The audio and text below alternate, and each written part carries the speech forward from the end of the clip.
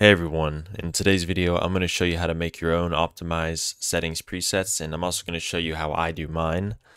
So what I do is I go into a game and obviously I load into like a match of that game, whatever the game may be. If it doesn't have a custom games, this makes it a little bit harder because you may die or get caught or whatever. But anyways, and I start off at the highest settings possible. Then I go down the settings list in order. So maybe let's say there's shadows right here. Everything else is at ultra if that's the high setting. Then I go down to high. Or no, actually I start off with the high settings. I take a screenshot while looking in a certain area where shadows would be affected. I go into the shadow settings. I turn it down to high. Then I take another screenshot. Then I go down to medium. Then I go down to low.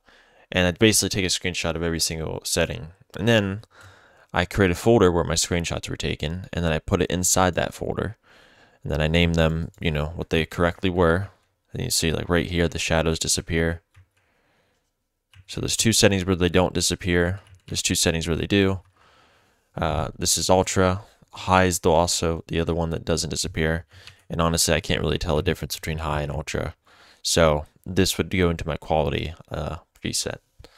And then these ones, one of these ones may go into, well, this one specifically may go into my balanced one if it affects performance, to a measurable degree and would be worth that quality loss.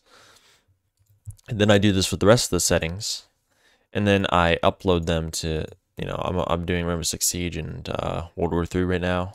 Then I upload them to this site so I can give them to other people to compare, and people do that. So if anything, high looks better here because the shadows are darker, but I just think that's the time of day changing slightly. Let me go to high compared to medium. Yeah, see that looks noticeably different. Shadows over here are going away. The shadows right here are gone. The shadows of my arms are, getting worse. And if I go to low, I know that gets even worse. Yeah, it's like barely any shadows there. Shadows in the distance are fading, like on the clock tower. So, and then right there too. And you can also zoom in with this. But yeah, so I uploaded this site for other people to see, and also so I can compare it just a little bit better.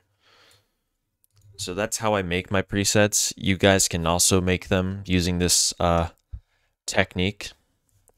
So, and if you do, upload them to the subreddit if you guys are subscribed to that subreddit. But anyways, peace out.